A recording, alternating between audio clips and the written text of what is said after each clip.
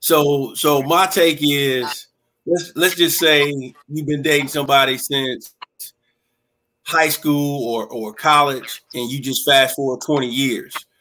In 20 years, you're gonna have to remix that thing about 5 times because Absolutely. you know people don't like routine.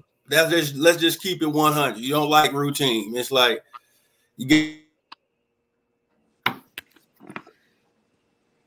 have to really plan around how you guys gonna do things. So you either got to go on the front end of the day. You got to have some type of I hate to say it because scheduling ain't sexy, but you got to have a schedule to the madness because those kids, they come in the mix, and it can definitely change things, especially when you have little ones.